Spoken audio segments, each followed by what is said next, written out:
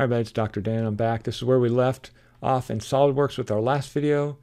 We have all our blood vessel shapes extruded, but it doesn't look like any flow is going to actually go through there. So we kind of have to think about what we need to do. The first thing I'm going to do is I realize that this big main blood vessel is not going to be able to go all the way up to the top. So I'm going to make sure that's shortened. And so it's one of these extrudes. That's the one. So I can just right click on it and edit feature. And so right now I have it extruding up to the vertex, but I decided I'm going to do a blind. Originally I made it 50 millimeters. Let's go ahead and make it 35 millimeters. See how that looks. It gets it out of the way. It lets me see what's going on. We'll probably have to make it a little bit bigger to accommodate this one too, but we'll see. We'll see what happens. So right now these don't intersect each other, but these two are blocking each other, and so I want to unblock them. And the way to do that is to trim out the pieces that are blocking.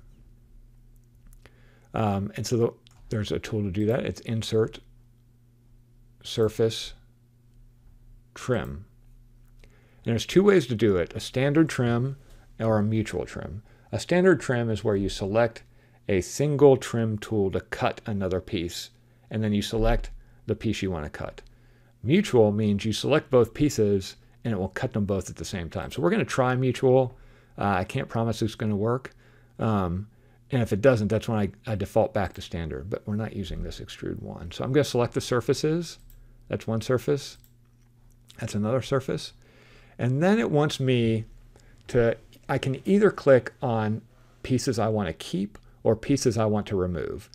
And so because the pieces I want to keep are the big visible pieces, that's what I'm going to select. And then when you look at the preview, you can see either, if I click on this, it'll say show included pieces. If I click on this, it'll show the deleted pieces. If I click on this, it'll show them both in different colors. Well, I usually choose to show excluded surfaces because that way I can see that it's cutting what I expect it to cut. So I know I'm going to keep that. Oops. Surfaces to cut are those two. Then down here, I'm going to keep that. I'm going to keep that.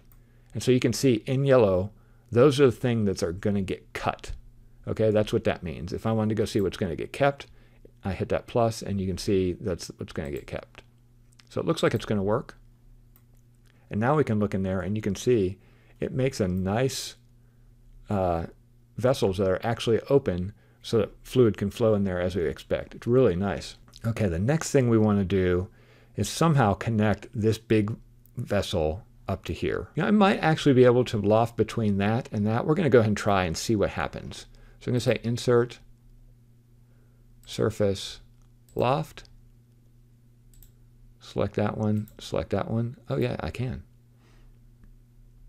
So you can see I was able to loft between those two.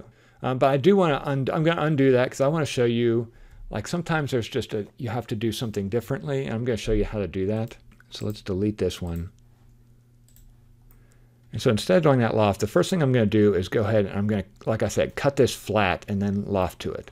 So I'm going to, you know what I'm really going to do is hide all these planes because they're getting a little bit annoying.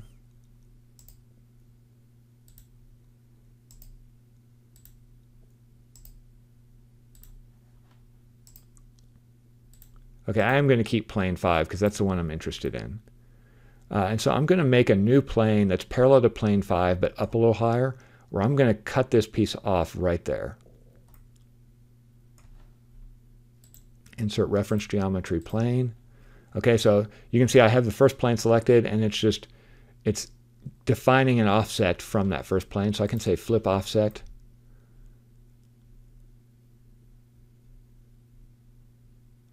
Okay, that's pretty close. I don't want to necessarily cut this other piece, so I'm going to make it a little less than 3.7. 3.5 is not small enough. 3.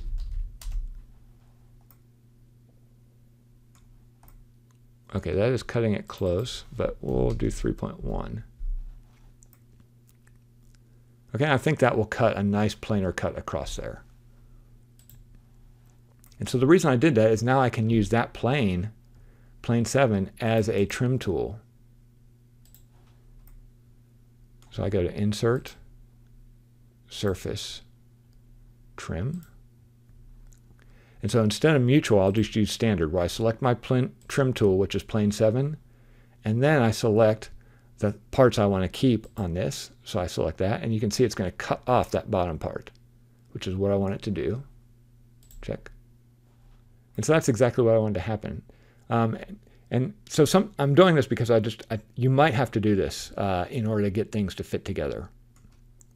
And now I can loft from this surface down to this one. Sometimes though, in order to do that, like we just cut this cylinder at this angle, and so that's not really a shape anymore. And sometimes you might even end up with a really weird shape. And so I'm going to show you how you can make sure you define that as a sketch. Okay, so in this plane, I'm going to draw a sketch. I'm going to select this curve, and I'm going to do convert entities. And that will make my selection into a sketch. Okay, so now sketch 11 is the edge of that. If you ever have trouble trying to define like a surface or a sketch, you can always do that convert entities to do that. And so now I'm going to go ahead and do insert surface loft. Okay, I'm going to go from this sketch here to that sketch there. Again, so you can see how it kind of twisted because I don't have those green dots lined up as well as I could. Oops, that's across the way. Sometimes it takes some work to get this where you think it's going to be. All right, let's try again.